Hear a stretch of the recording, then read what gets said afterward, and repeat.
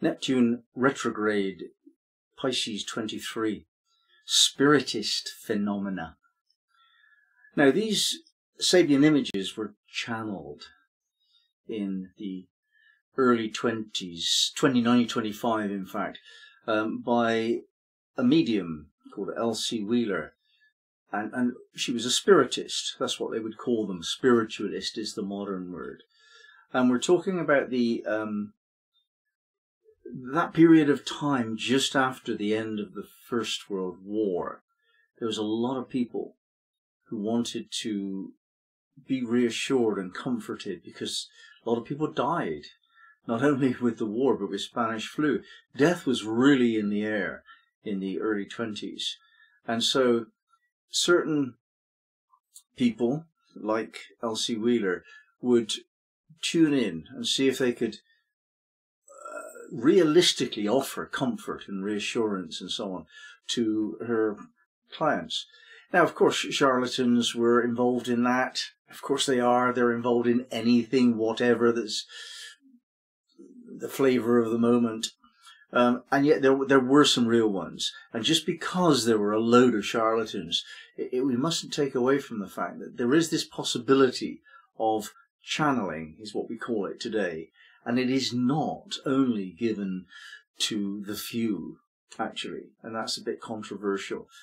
When you meet somebody whose horoscope has got a very strong Neptune, they will all say that they know things that cannot be known. All of them. There's no exceptions. They have a sensitivity to something else, a non-physical reality that they can interpret and is actually more deeply meaningful to them than form and materiality. So this phenomenon exists, whether or not you've experienced it. But my proposal is that we all experience this without giving it the name of channeling. When you just tune into the higher self, sometimes you're in the zone and your output is better. It's ensouled. There's a soul quality to it. Musicians know this, sportsmen know this, but I think we all know this really, don't we? And this isn't just an accident that happens wonderfully once in a lifetime. That's how you think the first one is. It's like, wow, you know. But you could then look for a second and a third, and you could actually learn how to make this a skill, a resource, a state of being that you can tune into so that you can open up to more cosmic realities, that aspect of yourself which is not physical. We're not only physical bodies, and that part of us which is non-physical has different dimensions to it too. Any number of different systems exist to explain this. I use the Sufi cosmology of the 7 planes of consciousness. And what we're doing with the spiritist or spiritualist kind of exercise is to access information and feelings that exist on the non-physical realm. It's strange to see it happening sometimes. I do remember the first experience I had of this, and I was a non-believer. I was a non-believer in anything. And my closest friend of the time was a real spiritual guy. He prayed every night. He did spiritual seances every night. And I didn't know this, and he wouldn't tell me this because we were actually business partners, and it wouldn't be the thing for me to be in business partnership with some guy who spoke to spirits every night. But our relationship evolved, and eventually he persuaded me to come and see one of the sessions. And my life just turned around. It was so obvious that he was channeling. It could not be debated. I mean, it was absolutely convincing. And my whole world view shifted in that moment. Like, what? It was just so demonstrative. And little by little, I mean, at first, there was this awkward moment when the spiritual presences in the room tried to use my body to communicate and speak with my voice, and I had not given permission for that, so I refused them, and there was a bit of a struggle, but I wouldn't have anybody taking me over. So there is that part of it. You need to be a little bit careful not to be subject to possession. You don't know who's there. Just because they haven't got bodies, it doesn't make them good guys. You know, the disembodied realm is as filled with the paradox of life as this one. And there are good guys and bad guys and confused guys and people who don't really understand what they're saying but say it anyway. All of that goes on in this realm. You can't escape into some purity of life just by channeling. That's pink and fluffy thinking. No, it's real. You have to guard against charlatans in that realm as well. And yet they do have a lot more access to wisdom, insights. They see the patterns because they're out of time. They can see the whole of the picture. We only see this little bit in this moment of time, and what we failingly forget. You know, we don't remember the past, and we can't really extrapolate what must be in the future very well either. So we don't see the way they see. So they've got this tremendous overview of what's going on, and therefore if you can trust them, then it's great wisdom. But you don't always want to trust them. There are such things as possession, and I've seen it. It's not that rare. I mean, not often. I've seen it 2 or 3 times. So let me read you from Mark Edmund Jones. Now, he was the guy who knew Elsie Wheeler really well. It was because of him that she channeled this stuff. He initiated this. Spiritist phenomena. This is a symbol of the organic integrity of the world at large, evident here in man's facility for actual and conscious cooperation with the potentials of an immortal reality. Implicit in the symbolism is the fact that the individual will be conditioned increasingly by his caprice of his ideas and the mishaps of his experience, unless he gives continual attention to the realms of reality he has thought to make particularly his own.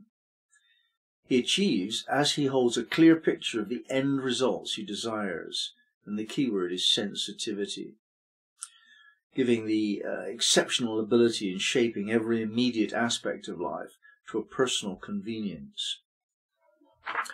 Once again, Jones is focusing on the application of this wisdom. So if we can open up to spiritual presences, so what?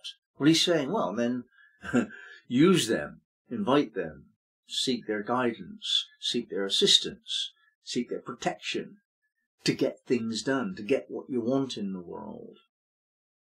Fair enough, isn't it? We're not just spacing out and tuning into these cosmic realities thinking that that's the end result. That's just a tool.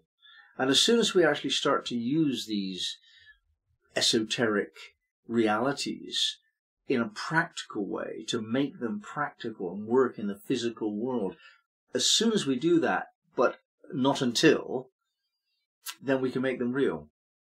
Reality is for a reason. Physical reality is for a reason. And it's to sort of sharpen our sense of who we are and what we can do. Pisces 23, Spiritist phenomena. The price of living is dying. Our grasp on the nature of reality is a blend of the intuitive and the taught. And if we want to establish the truth of our unique take on life, then we have to substantiate that what we think or feel is true. There are many hopeful people yearning for a new way forward, believing in absurdities and trusting untested intuition to an unreasonable degree. Such blind faith has more to do with blindness than faith. There are more charlatans and fools than there are wise and honest teachers, and even the sincere leaders may be missing various pieces of the jigsaw. The real ones are typified by their willingness to serve, expending their vital energies. So in this we're focusing on 2 aspects of channeling. take the last one first, expending vital energies. It's not a relaxing process. There's a need for us to be vigorous and vital. And if you try to open up to these energies when you're tired or depressed or low, it's not a good idea, because actually you're vulnerable then to possession or distortion, which is a version of it. You need to be strong, and it will make you tired. You need to rest afterwards, and you need to ground yourself by taking a shower and something to eat, and just make sure this process is done properly. But the first part of the warning is that a lot of people who do this, or who say they do this, are not emotionally clear themselves. They're not free of an agenda. And one of the things that they want is money. It's very convincing to say to somebody, yes, your departed beloved is well and happy and having a good time, and they send a loving message to you and all that. It's easy to do that if somebody's then going to give you €50, you know. It's not that you shouldn't get money for this work. It's just that be careful, because money has a corrupting force to it. So extension of this principle is not only to do with money, it's to do with attention. And it's not only to do with out-and-out mediumistic channeling. It's to do with being a teacher or a workshop leader. And it's really commonplace today. There's any number of people who say they're teaching. And you have to just check out that what they're teaching is good for you. And you can get a sense of a teacher or a healer or whomsoever you're discussing, not so much by what they say as how they say it. And that has a lot to do with gentleness and compassion and tone of voice and so on. But I most particularly look at the group that they're attracting. That's the truth of the matter. And if you actually notice that the students of a particular teacher are your kind of people, then there's a good chance that that teaching is your kind of teaching.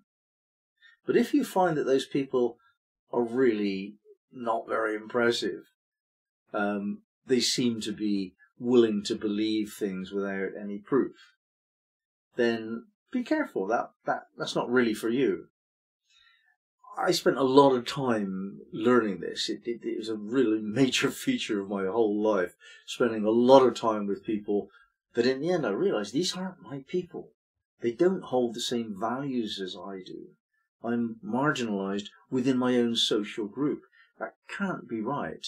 And it took me like 30 years or something to come to this understanding. And when I thought, what's the difference between what I need, what I want, and what they seem to be doing, it came down to something which is very important to me. My history as a mathematician at university, as an accountant professionally for a while, gave me respect for checking things out, proving the matter. That's what you do in mathematics. You prove things. And that's what you do in accountancy. You balance things to make sure it's all the case. You measure facts, and it's true because you can prove it. That was my background. And I realized that in the New Age groups, that there was an absence of that. And it's important to me. I want the presence of that. I want things proved. Now, that doesn't mean I don't have faith. I do have faith. And I am prepared to believe in things that cannot be said to be proven. However, if somebody's simply accepting an opinion willy-nilly because they want to, that's as far away as I want to get from spiritual knowledge. I call those people pink and fluffy. That's how they like their unicorns. I like my unicorns to be powerful, highly conscious, white, pure. You know, there's a difference there. And so if there is no possibility of proof, as in the case of faith. You cannot have faith if it is proven to you, because faith is to do with your relationship with that which is unprovable. You can't prove that faith is valid. It just diminishes the whole thing. So I do have faith, but what I have faith in is some system of thought that just checks out, that is mutually, internally consistent. There's nothing in my belief system that contradicts anything else. That's important to me. That's what the accountant in me wants, a mathematician. I want that to be mutually consistent internally, which is not the case of any book I've read on spiritual thinking, ever. The Bible is filled with contradictions, as are other books of the same type. And I won't have it. It just doesn't work for me. And when you look at things like the Hindu cosmology and the Egyptian cosmology and so on, it's just like, it makes no sense to me. Especially the Bible. I mean, I was brought up being taught that the Bible was wisdom, and I was like, it makes no sense. It's nonsense. And no, you have to have faith. You have to turn it into metaphor. It's just like, yeah, really. And you see, there's a good system of where, yes, there are some things that can only be understood by metaphor. That's not wrong. But to try and apply that principle to something which is patently nonsense and wrong, which is what people do when they're teaching Bible stuff, that's just foolishness. It's just not actually being serious about the spiritual path. So when we're acting in the sense of like spiritual wisdom coming from the non-physical sort of aspect of self, you have to be very careful to check it out with reasonableness. Does it check out with other things that you've found to be workable? If it does, fine, embrace it, integrate it. If it doesn't, look at it.